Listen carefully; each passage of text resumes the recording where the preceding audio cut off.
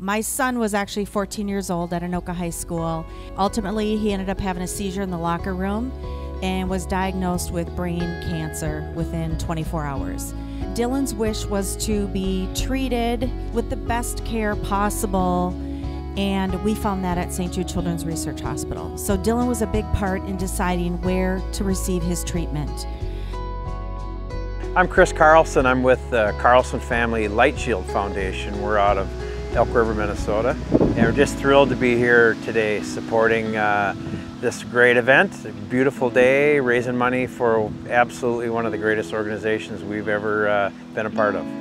So sometimes it's not just cutting a check, but it's coming out to great events like this. It's encouraging others to come. We try to be as active as we can, and this is one organization we want to work with more. So when I talked to Chris Fritsch about this, it was really an easy answer for me. We're very excited to be here. Unfortunately, on Dylan's 16th birthday, he relapsed and was told that he had 6 months to live.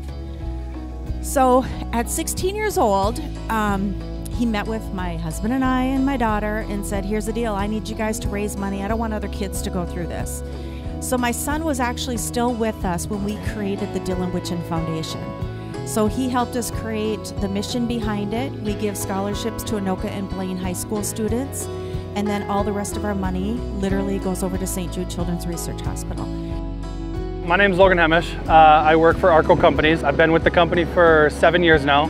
We do a lot of events like this just to be out supporting the community and the Dylan Foundation and St. Jude. Seeing the money that's raised that goes towards St. Jude and the kids that are truly deserving of this and need this money, it's a great thing. And the Dylan Foundation, such a wonderful family. I actually never got to personally meet Dylan myself, but the stories I hear of him, I wish I would have met him because he sounds like amazing kid. When the Fritsches and Schmitty came to us saying, hey, we want to get involved in a local organization that does amazing things, Ed and I were completely honored. So I cannot thank you guys enough for always opening your hearts and thinking about the kids at St. Jude and thinking about what Dylan asked us to do, because I'm telling you, with the Chris Fritsch team's help, we officially raised $1.2 million last year for St. Jude.